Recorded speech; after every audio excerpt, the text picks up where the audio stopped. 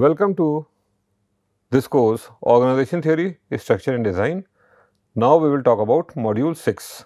So you see that Module 5, 6 and 7, they are dedicated to understanding of organizational effectiveness. So we have talked about the definition and we have also seen that the problems in defining organizational effectiveness in Module 5. In Module 6, we will talk about defining the approaches to organizational effectiveness. Then we will talk about understanding the goal attainment approach. Thereafter, we will talk about understanding the systems approach, listing the assumptions of each of these two organizational effectiveness approaches, describing how managers can operationalize both these approaches. Then we will identify key problems with each approach and explain the value of each approach to practicing managers. So let us start with defining organizational effectiveness. What is organizational effectiveness? Organizational effectiveness can be defined as the degree to which an organization attains its short-term goals, that is the ends, and long-term goals, that is the means. So, and the degree to which it attains the means, the selection of which reflects strategic constituencies, the self-interest of the evaluator and the life stage of the organization. So, organizational effectiveness can be defined as the degree to which an organization attains its short-term goals, that is the ends, and long-term goals, that is the means. The selection of which, now how these short-term and long-term goals are selected, that will reflect the strategic constituencies, self-interest of the evaluator and the life stage of the organization. So, the long-term and the short-term goals will reflect the strategic constituencies. There are three things that it will reflect: the strategic constituencies, self-interest of the evaluator and the life stage of the organization. Now, let us look at the approaches to study organizational effectiveness. The first approach is the goal attainment approach. The second is the systems approach. The third is the strategic constituency approach. And the fourth is competing values approach. So, after having defined organizational effectiveness, which is the degree to which an organization attains the short-term and long-term goals, and these short-term and long-term goals will reflect three things. The first is strategic constituencies, the second is the self-interest of the evaluator, and the third is the stage of the organization, that is the life stage of the organization. Now, these are the various approaches, 4 approaches to study organizational effectiveness. So, let us start with the first approach, that is the goal attainment approach. An organization is, by definition, created deliberately to achieve one or more specified goals. It should come as no surprise then to find that goal attainment is probably the most widely used criteria of effectiveness. That is the most important and most widely accepted criteria of effectiveness, goal attainment. And as you have seen earlier, goals can be short term and they can be long term. Long term goals, the meaning of long term goals is the means and the short term goals is the end. So, both these things, the means to achieve those ends and the ends also, they are two important things. So, the goal attainment approach states that an organization's effectiveness must be appraised in terms of the accomplishment of ends rather than the means. So, now this goal attainment approach, it says that we should consider on the ends and not the means. It is the bottom line that counts. Popular goal attainment criteria includes profit maximization, bringing the enemy to surrender, winning the basketball game, restoring patients to good health and the like. So, these are the main criteria of this. So, as you say that in everything is fair in love and war. So, if you are winning, how you are winning is not important. So, that is what this goal attainment approach is. So, this common denominator is that they consider the ends to which the organization was created to achieve. So, that is the most important thing here, that is the end. Now, let us look at the assumptions of the goal attainment approach. The goal attainment approach assumes that organizations are deliberate, rational, and goal seeking entities. As such, successful goal accomplishments become an important measure of effectiveness. But the use of goals implies other assumptions that must be valid if goal accomplishment is to be a viable measure. First assumption of this goal attainment approach is that the organizations have ultimate goals. The second is these goals be identified and defined well enough to be understood. The third is these goals must be few enough to be manageable. The fourth is there must be general consensus or agreement on these goals. And finally, progress towards these goals must be measurable. So, the first thing is that the organization should have ultimate goals. They should be identified and defined so that everybody should understand them. Then they should be manageable. Everyone should agree on that, and they should be measurable. Now, how to make goals operative?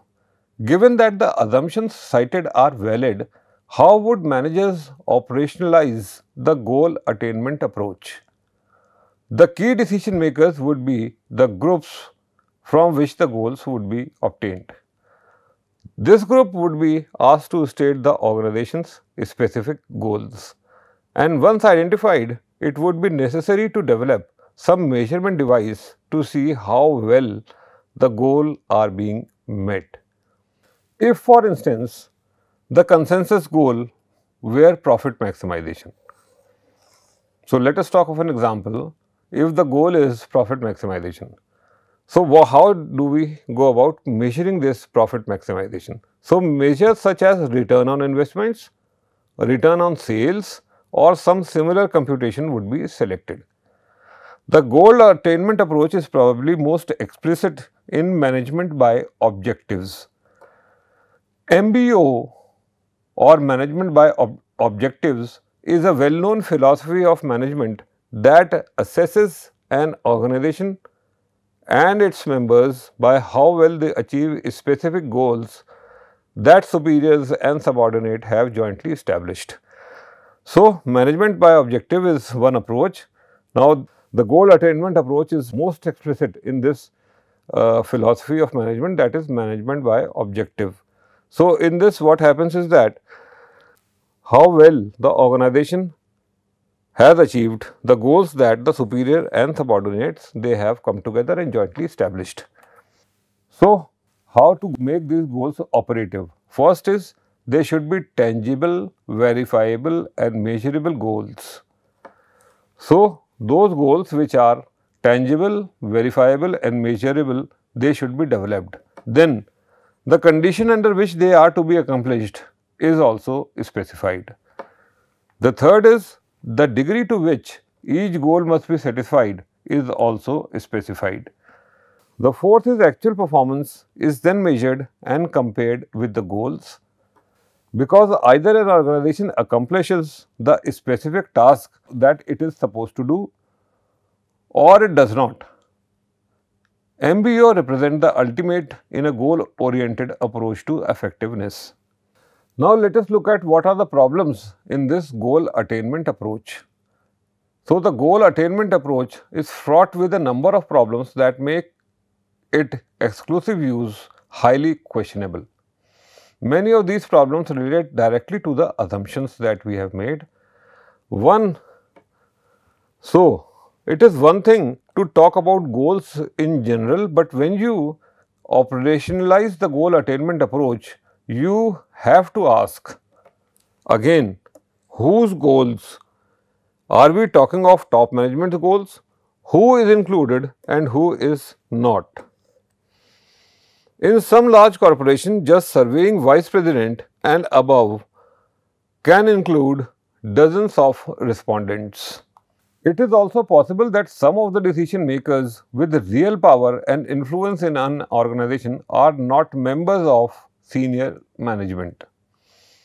There are cases in which individuals with a number of years of experience or particular expertise in an important area have a significant influence on determining their organization's goal. They are part of the dominant coalition, even though they are not among the senior executive cadre. Moreover, what an organization states officially as its goals does not always reflect the organization's actual goals. Official goals tend to be influenced strongly by standards of social desirability. So, official goals may be biased towards social desirability. So, it is also important to understand the actual goals. Representative statements such as to produce quality product at competitive price, to be responsible member of the community, to ensure that our productive efforts do nothing to damage the environment, to maintain our reputation for integrity, and to hire the handicapped and members of minority were gleaned from several corporate brochures.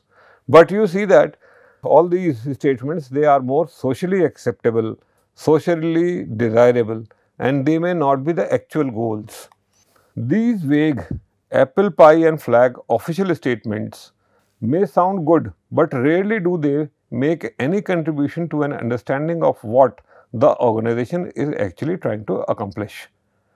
Given the likelihood that officials and actual goals will be different, an assessment of an organization's goals would probably include the statements made by the dominant coalition plus an additional listing derived from observation of what members in the organizations are actually doing.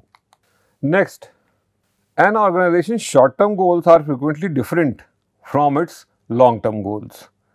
For instance, one firm's primary short-term goal was directed financially to raise $20 million of working capital within the next 12 months. Its 5-year goals, however, was to increase its product market share from 4 to 10%. In applying the goal attainment approach, which goal, short or long term, should be used? So, this is the next 12 months and this is the next 5 years. So, which goals to use? So, that is the problem with this goal attainment approach. The fact that organizations have multiple goals also create difficulties. They can compete with each other and sometimes are even incompatible. For example, the achievement of high product quality and low unit cost. So, the goal attainment approach assumes consensus on goals. Given that there are multiple goals and diverse interests within the organization, consensus may not be possible unless goals are stated in such ambiguous and vague terms as to allow the varying interest groups to interpret them in the way favorable to their own self-interest. This in fact may explain why most official goals in a large organization are traditionally broad and intangible. So, that is the problem. The goals, they are defined in such a way that everyone can interpret them according to their own self-interest. They act to placate the many different interest groups within the organization. Multiple goals must be ordered according to the importance if they are to have meaning to the members. How do you allocate relative importance to various goals? Which goals are more important over others? So, how do you do that? So, that may be incompatible and they represent diverse interest. As personnel change and power relationships within the organization change, so will the importance attributed to various goals, and you begin to realize the difficulty that operationalizing the goal attainment approach poses. So, as people change, as the relationships in the organizations they change, so the importance of the goals they also change. So now this is the biggest problem with this approach. It just may be that for many organizations, goals do not direct behavior. The common assertion that goal consensus must occur prior to action obscure the fact that consensus is impossible unless there is something tangible around which it can occur. And this something tangible may well turn out to be the actions already completed. In some cases, official goals may merely be rationalizations to explain past rather than guide the future action. Organizations may act first, then later create a goal to justify what had happened. If this is true, measuring organizational effectiveness by surveying the dominant coalition should result not in benchmarks against which actual performance can be compared, but rather in formal description of the dominant coalition's perception of prior performance. Now, it would appear that only the knave would accept the formal statements made by senior management to represent the organization's goal. As one author concluded, after finding that corporations issue one set of goals to stockholders, another to customers, a third set of goals to employees, and the fourth to the public, and still a fifth set for the management itself. Formal statement of goals should be treated as fiction produced by an organization to account for, explains or rationalizes its existence to particular audience rather than as valid and reliable indication of purpose. Now, let us look at this problem. So, we are talking of case saying different things to different audience. In October 1979, the management of Chrysler Corporation was attempting to secure a $1.5 billion federal loan guarantee. According to Chrysler's president, Lee Iacocca, based on testimony made to Congress, failure to get this loan guarantee would leave Chrysler with no other option than to file for bankruptcy. However, while Iacocca was in Washington portraying the imminent demise of Chrysler, the company was running full-page advertisement in major magazines and newspapers, proclaiming, "We have been around for 70 years and we expect to be around 70 years from now." So now you see that what their president was saying in the Congress and what they were telling to their customers.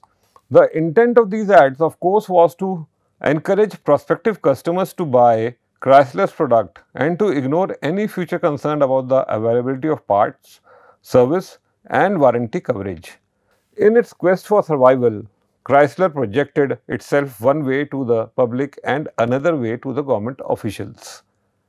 Now, let us look at its value, the goal attainment approach, value to the managers. These problems, while certainly damning, should not be construed as a blanket indictment of goals. Organizations exist to achieve goals. The problem lies in their identification and measurement. So, goals should be there. The problem is how to identify and measure them. The validity of these goals identified can probably be increased significantly.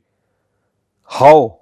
First, ensuring that input is received from all having a major influence on formulating the official goals, even if they are not part of senior management. Two is including actual goals obtained by observing the behavior of organization members. Recognizing that organizations pursue both short and long-term goals, insisting on tangible, verifiable and measurable goals rather than relying on vague statements that merely mirror societal expectations. So, we should emphasize on tangible, verifiable and measurable goals rather than only saying what the society expects. Viewing goals as dynamic entities that change over time rather than as rigid or fixed statement of purpose. So, keep in mind that goals are dynamic and they keep on changing. If managers are willing to comfort the complexities inherent in the goal attainment approach, they can obtain reasonably valid information for assessing an organization effectiveness. But there is more to OE than identifying and measuring specific ends. The next approach is the systems approach. Organizations acquire inputs, engage in transformation processes, and generate outputs.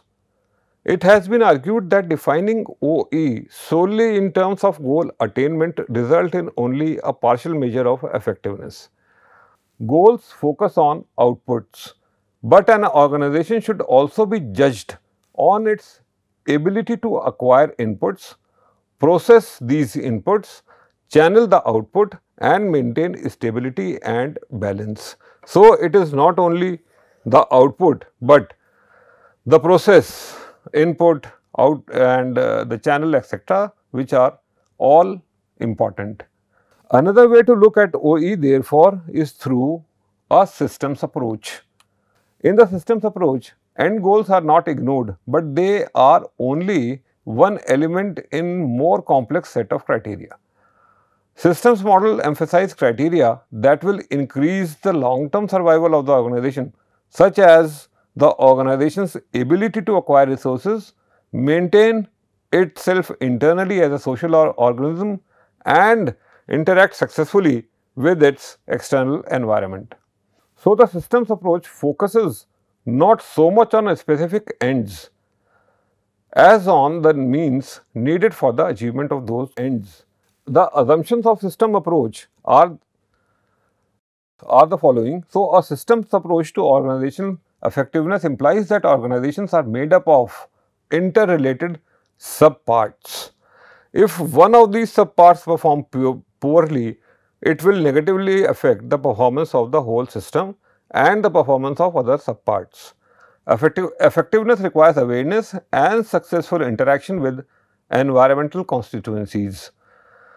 Management cannot fail to maintain good relations with customers, suppliers, government agencies, unions, and similar constituencies that have the power to disrupt the stable operations of the organization. Survival requires a steady replenishment of those resources consumed. Raw material must be secure, vacancies created by employees, resignation and retirement must be filled, declining product lines must be replaced, changes in the economy and the taste of customers or clients need to be anticipated and reacted to, and so on. Failure to replenish will result in the organization's decline and maybe possibly death. Now, how to make goals operative in the systems approach? So, let us turn now to the issue of how managers can apply the systems approach. First, we look at the sampling of criteria that systems advocate considers relevant. Then we consider the various ways in which managers measure these criteria. The systems view looks at factors such as relation with the environment to assure first, continued receipt of input and favorable acceptance of output. Second, flexibility of response to environmental change. Third, the efficiency with which the organization transforms input to output. The fourth one is the clarity of internal communication. Fifth, the level of conflict among groups and the degree of employee job satisfaction. Now, in contrast to the goal attainment approach, the systems approach focuses on the means necessary to assure the organization's continued survival. And it should be noted that systems advocate do not negate the importance of specific end goals as the determinant of organizational effectiveness. Rather, they question the validity of the goals selected and the measures used for assessing the progress towards the goals. It has been suggested that the critical systems interrelationships can be converted into OE variables or ratios. These could include output upon input, transformation upon input, transformation upon output, changes in input upon input, that is delta I upon I, and so on. So, the table 6.1 in the upcoming slide give you some examples of measurement criteria that could be used along with these variables in a business firm, a hospital, or a college. Now, these are the examples of effectiveness measures of system for different types of organization. And here is the source for this table. So, we are talking about systems variable, output upon input, transformation upon input, transformation upon output, and changes in input upon input. So, on the left hand side, in the first column, we have the systems variable O upon I, T upon I, T upon O, and delta I upon I. All these have been explained in the earlier slide. Output upon input, transformation upon input, transformation upon output, and change in input upon input. So, now for a business firm, the measure of this can be return on investment. For a hospital, it can be total number of patients treated, and for a college, it can be number of faculty publication. When we are talking about transformation upon input, so for a business firm, it can be inventory turnover. For a hospital, it can be capital investment in medical technology, and for a college, it can be the cost of information systems. In the third systems variable, that is transformation upon output, for a business firms, it can be sales volume. For a hospital, it can be total number of patients treated, and for a college, it can be number of students graduated. And from change in input upon input, for a business firm, it can be changes in working capital. For a hospital, it can be change in number of people treated, and for the college is the change in student enrollment. Another system approach was used by researchers at the University of Michigan for studying the performance of 75 insurance agencies. They used archival records of sales and personnel data to look at 10 effectiveness dimensions. So, the first of those dimensions is the business volume, that is number and value of policies sold related to the size of the agency. The second is the production cost, cost per unit of sales volume. The third is new member productivity, that is productivity of agents having less than 5 years tenure. The fourth one is youthfulness of members, that is productivity of members under 35 years of age. The fifth is business mix, a combination of three conceptually unrelated performance indices interpreted as reflecting the ability of agencies to achieve high overall performance through any of the several strategies. The sixth is workforce growth, a relative and absolute change in workforce levels. Devotion to management, that is sales commissions earned by agency managers. The maintenance cost, cost to maintain accounts. Members productivity, average new business volume per agent. And the 10th one is the market penetration, that is proportion of potential market being exploited. Now, how to go about making goals operative under the systems approach? This study considered the key outputs, business volumes, member productivity, and market penetration. But it is a systems approach because it also considers the important means that must be satisfied if the organization is to survive over the long haul. For instance, the inclusion of new member productivity and youthfulness of members variable recognizes that successful future sales depend on investing in and developing young talent. Another systems application to OE is the management audit. It is developed by Jackson Martindale and his American Institute of Management. The management audit analyzes the key activities in a business firm, past, present and future, to ensure that the organization is getting the maximum efforts out of its resources. Using a 10,000 point analysis sheet, Martindale appraised performance in 10 areas: economic functions, organizational structure, service to stakeholders, health of earnings, research and development, board of directors, fiscal policies, production efficiencies, sales rigor and executive evaluation. So, although a number of criteria are relevant to profit-making organizations alone, the concept could be modified for use in non-profit sectors also. The 10 area carries various weights reflecting the importance that Martindale has assigned to each variable in terms of its contribution to the organization's overall performance. It is a systems approach because it recognizes that no organization can reach its performance potential if one or more of its subsystems is performing inadequately. Now, the problem of this system is that the two most telling shortcomings of the systems approach relate to measurement and the issue of whether means really matters. The term may carry a layperson's meaning. The development of valid and reliable measure for tapping their quantity or intensity may not be possible. Whatever measures are used therefore may be constantly open to question. So, the problem with the subsystem approach, at least according to its critics, is that it focuses on the means necessary to achieve effectiveness rather than an organizational effectiveness itself. This criticism may take on more substance if we conceptualize both goal attainment and system approach as goal oriented. The first uses end goals and the later uses means goals. So, they are both of them together will cover both the things. From this perspective, it may be argued that since both use goals, you might as well as use one that are more meaningful and that despite their own measurement problems are easier to quantify, that is the goal attainment approach. Now, let us look at what is its value to managers. Managers who use a systems approach to OE are less prone to look for immediate results.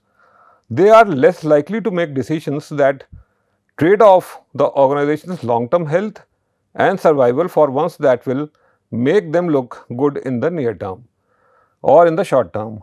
So, the systems approach increases the manager's awareness of the interdependencies of organizational activities. For instance, if the management fails to have raw material on hand when they are needed, or if the quality of those raw materials is poor, it will restrict the organization's ability to achieve its end goals. Final plus for the system approach is its applicability, where end goals either are very vague or they defy measurement. Managers of public organizations, for example, frequently use ability to acquire budget increase as a measure of effectiveness, substituting an input criteria for an output criteria.